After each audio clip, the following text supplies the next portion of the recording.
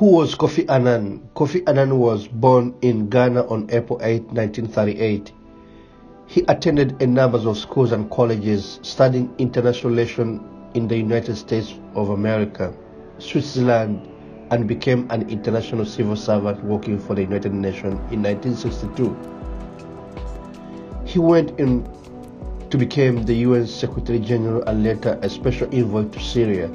Anan died on August 18, 2018 in Switzerland at the age of 80. Anan's career with the United Nations began in 1962 when he got a job working as a budget officer for the World Health Organization, a UN agency. Anan has been an international civil servant ever since, with the exception of a short break from 1974 to 1976, when he worked as a director of tourism in Ghana. For a 9-year period from 1987 to 1996, Anan was appointed to serve as Assistant Secretary General in the 3 consecutive positions: Human Resources Management and Security Coordinator. While he served in that last capacity, the Rwandan genocide against Tutsi took place. Canadian ex-General Romeo Dallaire, who has been the first commander of the United Nations Assistance Mission for Rwanda, accused Anan of being overly passive in his response to the 1994 genocide against Tutsi.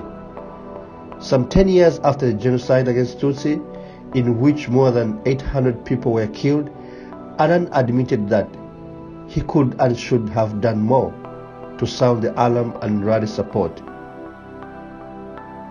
Anan served as Under Secretary General from March 1994 to October 1995. The United Nations Security Council recommended Anan to replace the previous Secretary General Dr. Boutros Ghali of Egypt in later 1996. The General Assembly voted in his favor and he began his first term as Secretary General on January 1, 1997. Among Anan's most well-known accomplishments were his issuance of 5 points call to action in April 2001 to address the HIV/AIDS pandemic and his proposal to create a global AIDS and health fund. He and the United Nations were jointly awarded the Nobel Peace Prize in December of 2001 for their work for a better organized and more peaceful world. Anan is also known for his opposition to the 2003 invasion of Iraq and Iranian nuclear program. He told the BBC in September 2004 that the Iraq war did not conform to the UN Charter and was illegal.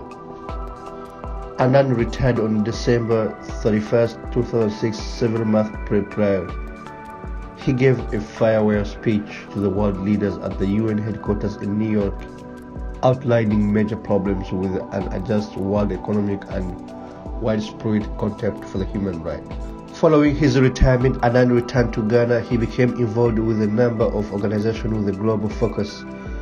He was chosen to lead the formation of the Alliance for the Green Revolution in Africa, became a member of the Global Elders, and was appointed President of the Global Humanitarian Forum in Geneva. In 2009, Anan joined a Columbia University program at the University School of International and Public Affairs. In February 2012, Anan was appointed as the UN Arab League envoy to Syria in an attempt to end the civil war taking place there. He developed 6 points plan for the peace. He resigned from the position, citing instructions of both of Syrian government and rebels. Anan passed away after a short illness in hospital in Bern, Switzerland on August 18, 2018. His wife Nane and children Ama, Kojo and Nina were by his side.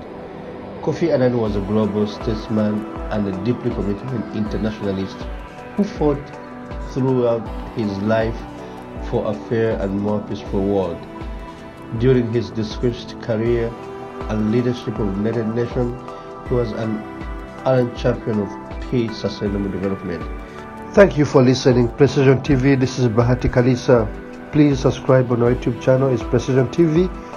Like on our Facebook page, Precision TV, and Instagram and Twitter. Thank you.